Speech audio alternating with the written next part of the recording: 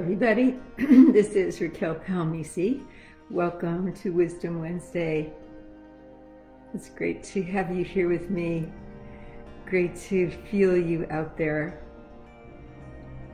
helping me set a container of energy for our work today.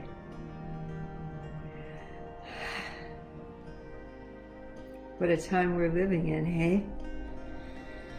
So while we're coming on board, let's take a few breaths. Nice deep breaths in through the nose, out through the mouth. Move your body around a little bit. Let's get into the zone together. Let's be together. Thank my dear goddess friend Carol for holding energy in Hawaii. People here from various places around the world. To right next door to me, I love you, I appreciate you, thank you. We are living in a time of incredible uncertainty. I know this isn't news to anybody I'm talking to, but as you're breathing, feel into the uncertainty of these times. We have no idea what our lives, our communities, our schools, our workplaces, our world is going to look like in the very near future. We can't even extend into the far future. There's so much we suddenly don't know. Are we ever going to be without COVID? Are we ever going to be without some mysterious virus unleashed from somewhere in our changing environment? Are we ever going to know much more than what it looks like right now? And even that, maybe we don't even know much about that. So breathe with me, because there's a new level for us to go to today. It is coming in from spiritual realms to help us, to guide us, to navigate through this wild and crazy time of transition and transformation. So move it around, breathe deep, and then release it. Do it again. Take a deep, honest breath, a real one. If you're listening to this while you're driving, maybe pull over for a couple of minutes. Let's really be together. Let's give all our attention to this energy field that we're setting up. Hi, Tanny. Hi, Marina. Hello, Oscar Gold. Hi, Sakura. Oh, it's so good to see everybody. And Cindy. Hello. We are all good breathers. I know all of you. So let's breathe. One more. Fill it up and hold it at the top.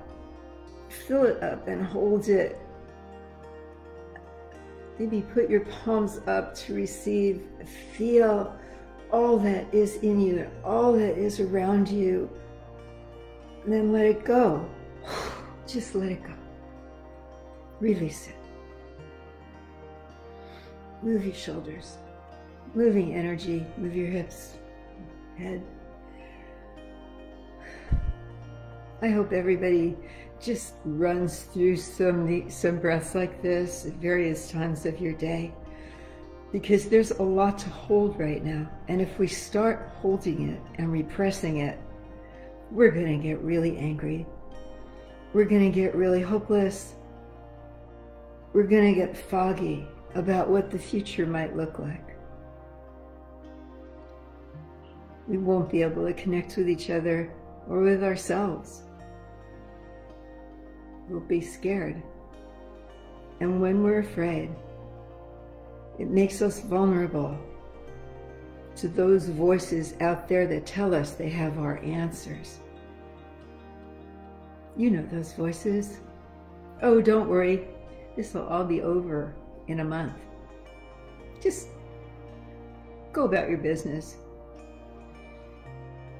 There's a magic medicine coming up that's going to cure everything. Right? Yes.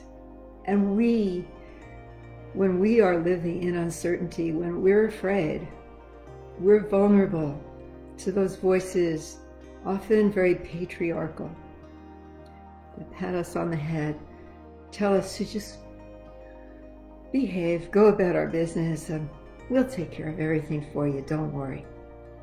We become vulnerable to that. And if we try to not be vulnerable to that, we can't deal with the uncertainty.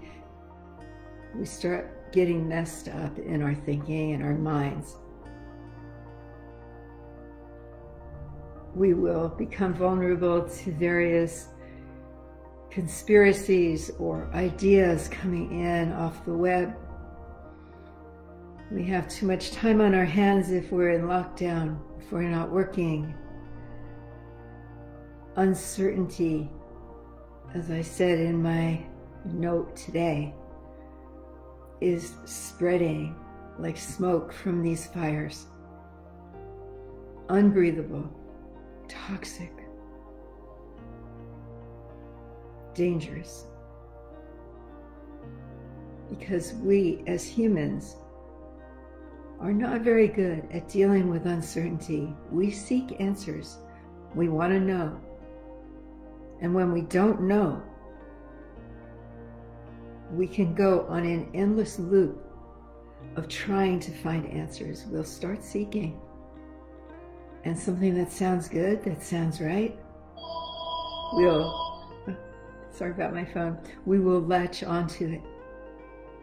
We'll hold it. We'll spread it.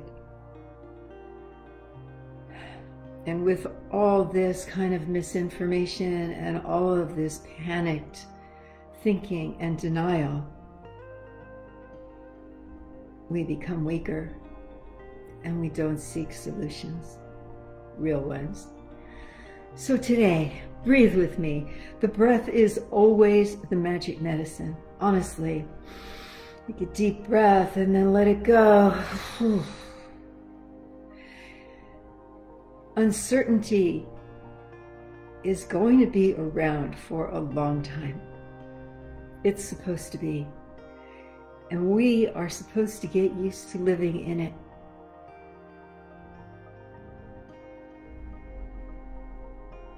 The way to deal with uncertainty is to be okay without knowing, with not knowing. To be okay to face into life, not knowing in advance what it's going to be like, because when we don't know in advance what it's going to be like, we're forced to live in our moments. We're forced to be here inside ourselves. We're forced to know our hearts. We're forced to try to seek our own counsel. Our own counsel. And to do that, we have to be able to access our hearts. We have to be able to access our beingness, who we are as a being. So as you're breathing with me, breathe deep down into that being that is you. Feel yourself, this self of you that has more wisdom packed into it than all the voices you might hear telling you how to think, how to figure everything out, what to do, what not to do. Feel the being of yourself.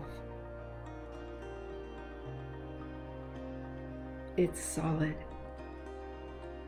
Unlike the mind, the being doesn't waver.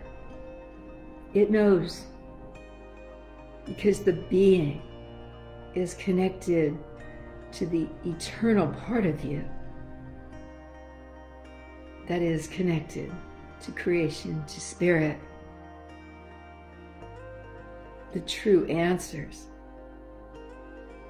that you need, that you want, are in this zone, not coming from the noise machine. So if there is a huge lesson to be learned right now, it is to gain the wisdom, the trust, the knowing of self, the empowerment of heart, to be able to seek our own counsel.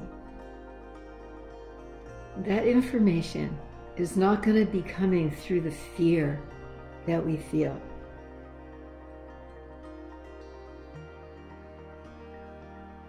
It is not going to be coming out of the noise machine from the outside or in our heads. We're surrounded by controversies. Everything from the simple act of wearing a mask has been politicized. Everything is sown with fear. Be very afraid.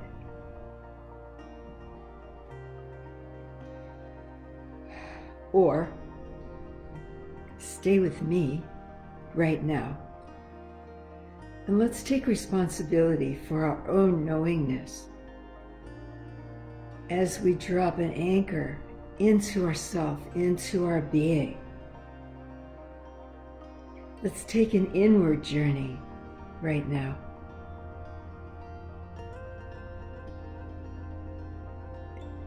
It's such a beautiful thing. As you breathe, you can access your heart. A lot of our hearts right now are shrouded in fear. How do I do this life right now? How do I handle this, my kids, my work? How do I maintain my sanity? How do I pay my rent? The heart is burdened with fear, anxiety, or simply uncertainty. We are deprived of many of our social activities. We are being asked in no uncertain terms to come into alignment with this one soul, this being that is us. This one soul that we came into this life to grow, to heal. So come with me, drop an anchor into your being. Feel your heart. And this might be a little difficult, but try it anyway. Allow your heart to open to the world as it is right now. You don't have to like it. This isn't about liking or not liking, but it is about living. It is about not turning away. Feel your heart open to all that there is now, to the way things are. The forests burning, the lands flooding in hurricanes, the COVID not letting up. We have so many challenges. We'll be voting soon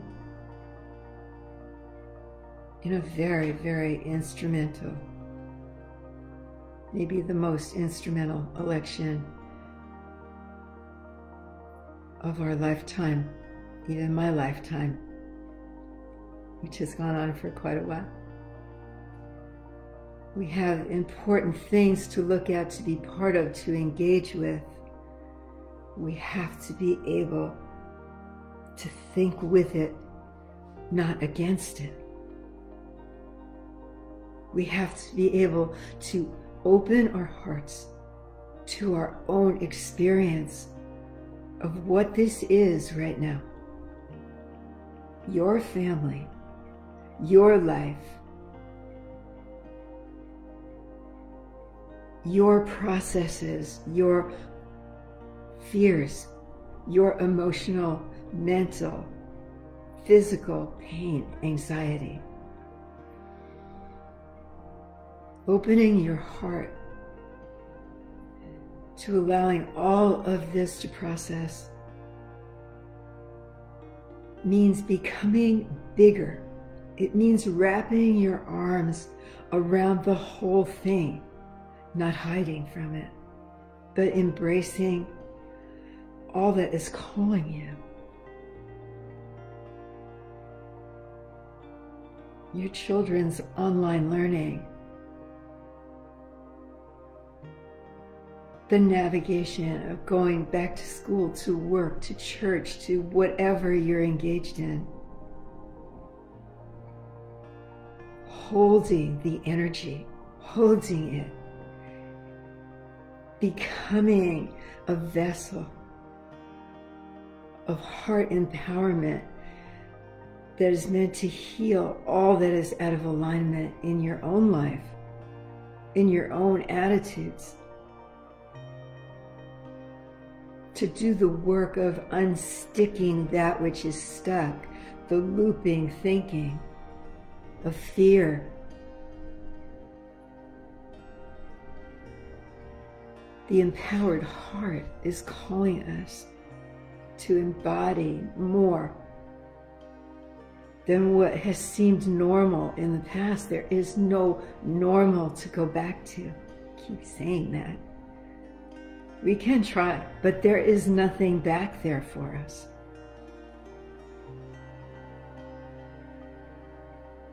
Everything is going to look different, and it's supposed to. If we allow ourselves to drop in right now as a group, and as all those that will tune in later,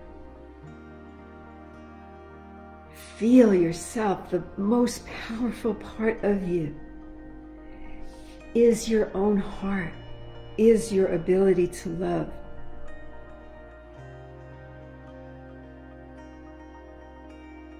What makes it possible to come through this cataclysmic time into a new era is all of us, or as many of us as possible, actually finding our heart empowerment. Because the love that is in our hearts is something we barely understand. It is this love that we're meant to feel right now as we're together. This love comes from the heart of our Creator, gifted to each one of us. It is connected to all things in creation, to intelligences that are waiting for us to tap into them, to be clear enough and free enough in our hearts and trusting enough in ourselves as spirit beings and human beings to be able to extend into the greater intelligence. Our hearts are the vehicles of that. How much love are we willing to pour into the collective? It doesn't mean we like anything. We don't have to agree with it. It doesn't matter. But releasing love, that matters. Coming out of resentment, victimhood, and empowering ourselves to put true, unadulterated love into the collective, into the world, into all that exists along with us, seen and unseen. To speak from that place, to receive love as it comes to us and not shut it off. To share goodness. To not think that we have anyone else's answers. It is love, and only love, that gives us the bandwidth to actually listen, to actually hear what someone else is saying without having our own opinions or ideas get in the way. But to free ourselves to hold that person, that community, that country in an embrace.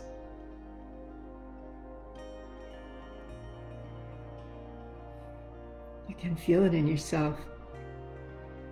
This is a natural endowment of every human being.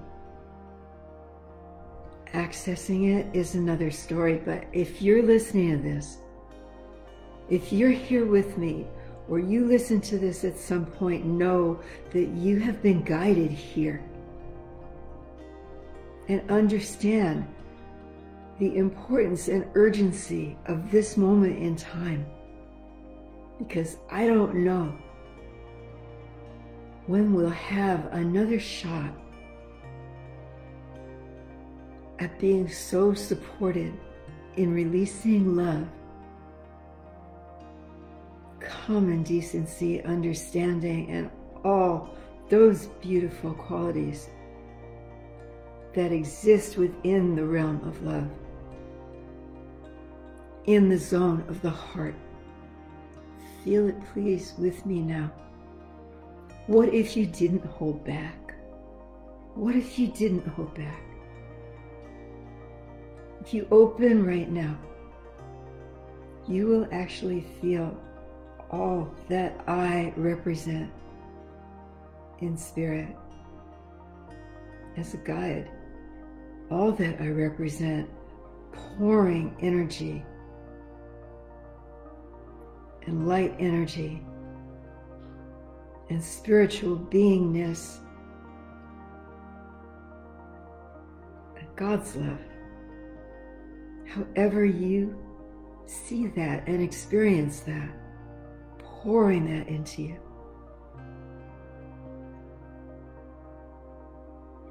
I can do that because my heart is open to you. I don't care about your politics.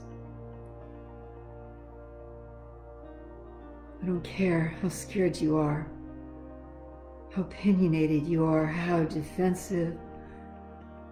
I don't care how sad you might be feeling right now, how out of control, how not up to the task of meeting life right now. I understand it. I can feel it. And so many of us.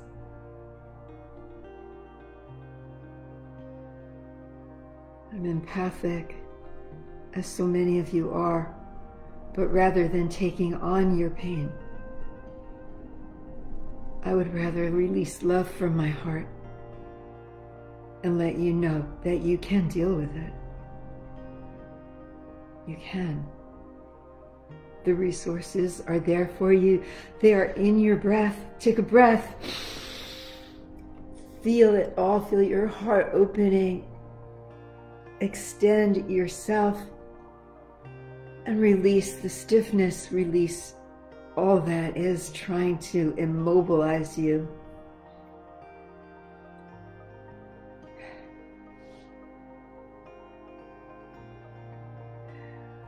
Uncertainty is something that is not our enemy. although if we're afraid of it, it is very toxic to us. The need to know has been a limitation in life for a very long time. And fear has run the show for a very long time as well. So what if we release the fear and decided that the uncertainty actually provides an opportunity to reassess, reevaluate, and reinvent the way we live, the way we learn, the way we socialize, the way we are to ourselves, our communities, each other? What if our answer to an uncertain future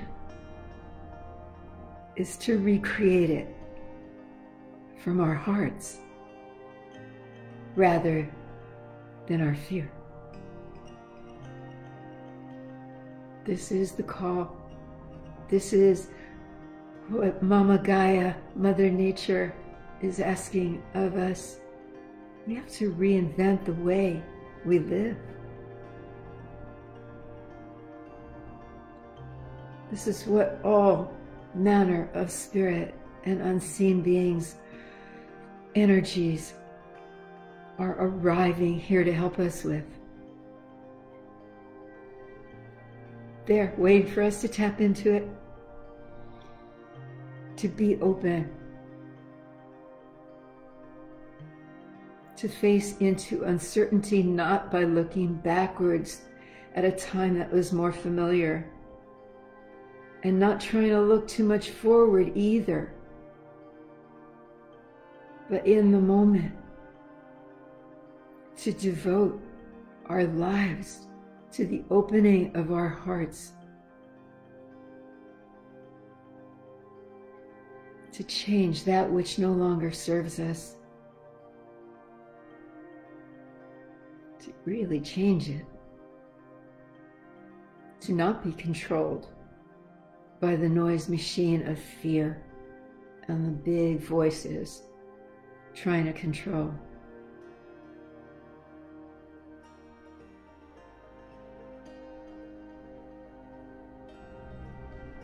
Here, feel the energy coming in, my loves.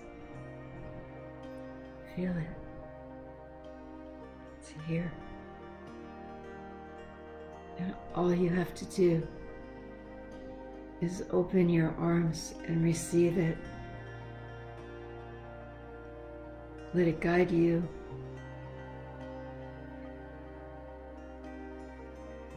Seek your own counsel from your heart.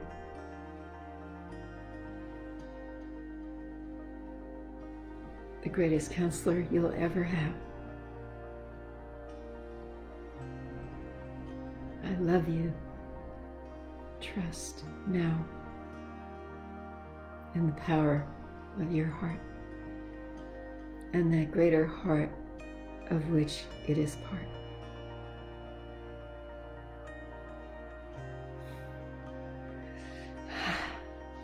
Have a great rest of your day. I love you, and I'll see you next Wednesday. Mahalo. Shalom.